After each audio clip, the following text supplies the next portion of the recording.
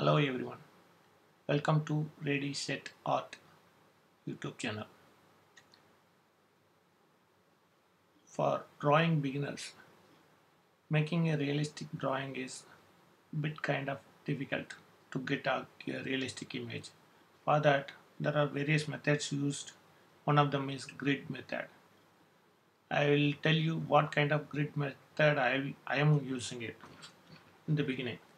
So sometime actually even now actually I use this to get it realistic images. So for that there is one website which I use. I'll show you.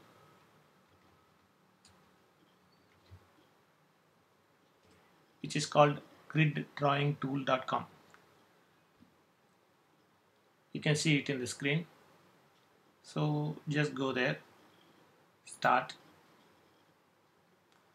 choose whatever the file you have, you are planning to draw. Choose the file.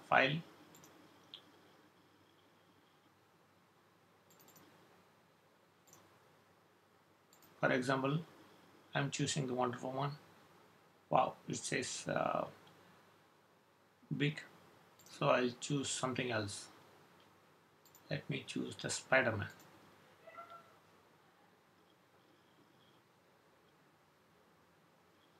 So for example, I want to use this drawing. I want to make a grid for this. So next step, so I upload it. If you want to rotate, actually you can do that, but I don't want to rotate, so this is fine. Next, crop. So here I'm going to cut the image which is very close to what I'm going to draw. This is what I'm going to draw. So select it and do the crop image. So now we got that. So now move on to next. Here you can download whatever the image you want and just download. It goes to your default download folder as your art tutor.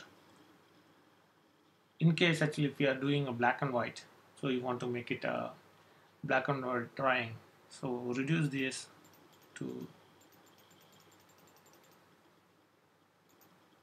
keep getting pressing the minus, so until you get the black and white.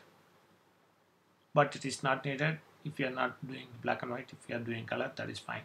So even with the color actually you can do that. Next, move on to next. Here you have it here. I want to do the 1 pixel grid because I don't want to get disturbed in between. I'll choose, if it is black and white, I'll choose yellow or crayon, so that will be better. So I do more accurate result, more grid, but actually you have to keep erasing it. So make sure actually that it depends on your size actually. Now the grid is ready, you can just download. That's it. If you go to download folder, you will have image with the grid. So you can use this as your reference image, and you can follow that same grid, and you can put this grid in the paper, then you can do it. Okay, so with this actually this is similar to this. I have done one drawing. I'll show you that as a demo for you guys. Thanks for watching.